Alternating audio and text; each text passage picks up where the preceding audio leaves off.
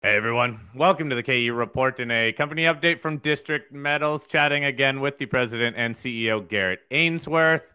We are going to be recapping a couple recent news releases, really recapping airborne survey results on two projects, all in Sweden, that are not the Viken project. That's the real, I think, flagship of the company. But now the company is showing, look at all the exploration potential on some of our other assets. So October 15th and October 29th, that's the news. Garrett, from high level overview here, look, airborne survey results, yes, they go about isolating usually fairly large areas for future drilling, but you do need to do a lot of work on the back end of that to actually isolate drill targets.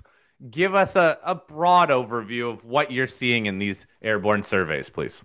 Yeah, Corey, great to be on with you. So the mineral licenses that we have in Sweden that are, uranium or uranium polymetallic, they have not seen any modern geophysical surveys on them since like the 1980s or 1970s. And so now we find ourselves applying like the latest and greatest technology, one being, a drone radiometric magnetic survey at the Ardnasvarre property, and then also using mobile MT at the Österkälen property, which is part of the Alumshell properties. And, the geophysical surveys have shown that they are working extremely well and really setting us up for helping to select priority drill targets. So, Garrett, in terms of these large areas that these surveys have isolated, has there been any historic work, any past drilling? Have they been looked at before by past companies that have held these projects? Yes, they have. And that's how we selected these mineral licenses was based on the fact that they contain historical mineral occurrences on them. So like Ardnasvarre has two different uranium occurrences, one being Viopsjok and the other one being Labas. And Labas is a basement hosted occurrence that has had quite a bit of drilling, has a historical mineral resource estimate. We now have determined it's got a very large uranium boulder field coming off of it, where, past glacier scraped off boulders with uranium and pushed it in the down ice direction.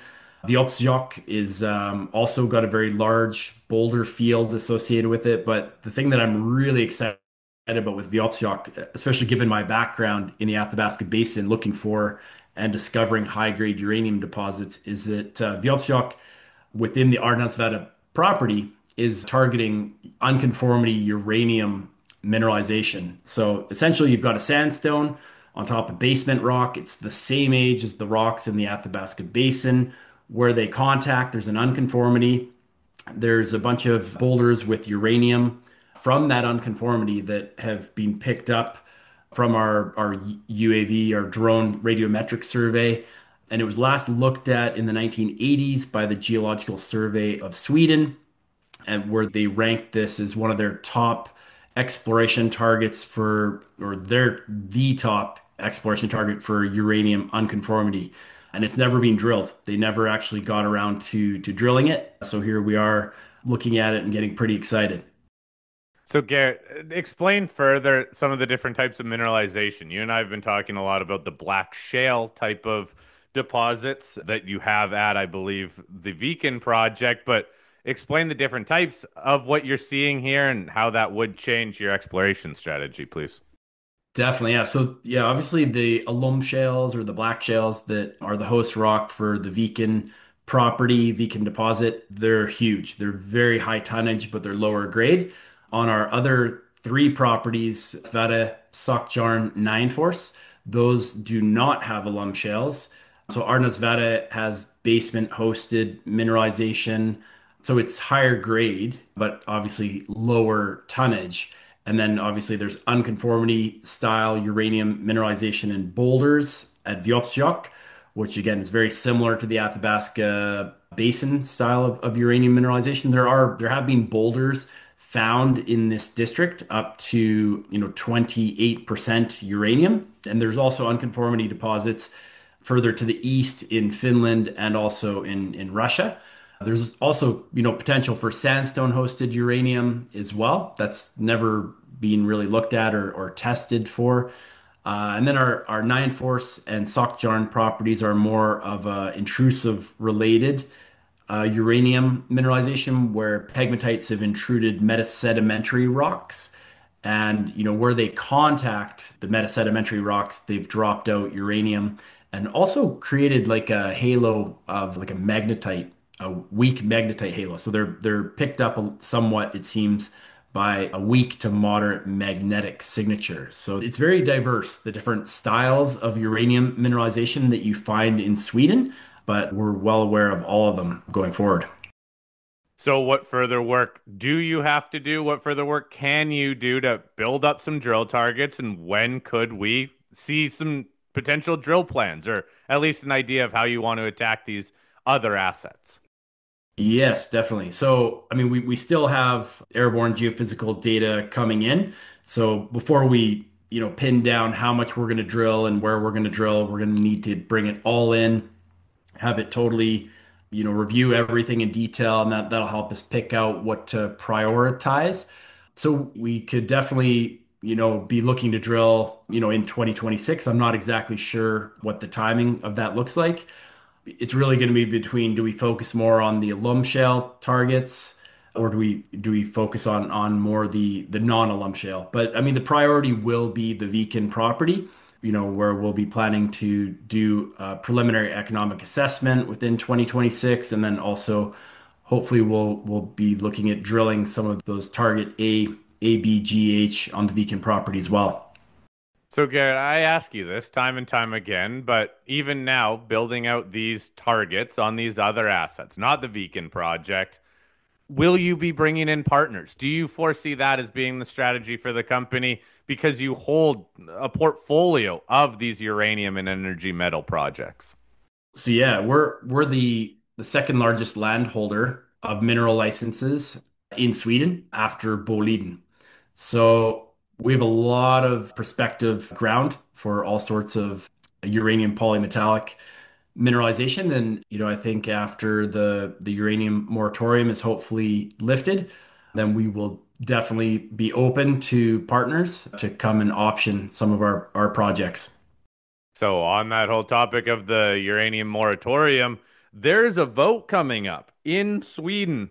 We should have finally some clarity on this whole issue that does seem to be moving in the direction of lifting that ban. But take us through when this vote is and what the outlook is here.